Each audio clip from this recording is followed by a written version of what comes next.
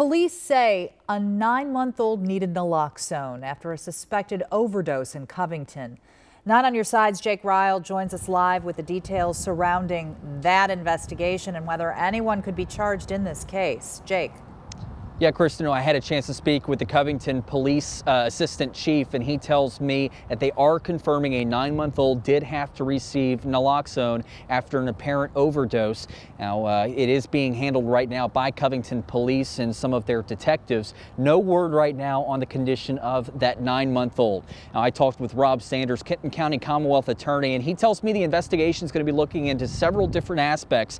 First, how the child came in contact with whatever substance it was that caused that apparent overdose, and second, who's responsible for the child and if they were negligent or malicious in any way that could have caused that incident. Now, Sanders tells me young kids being impacted by drugs is becoming more frequent in northern Kentucky.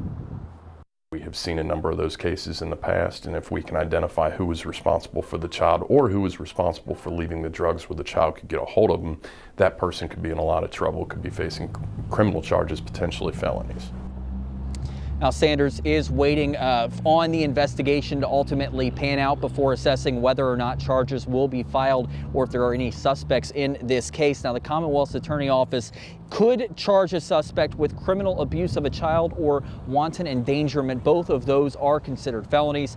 We're going to be following up with them, and we'll provide more updates for you on WCPO.com as well as starting at 11 o'clock.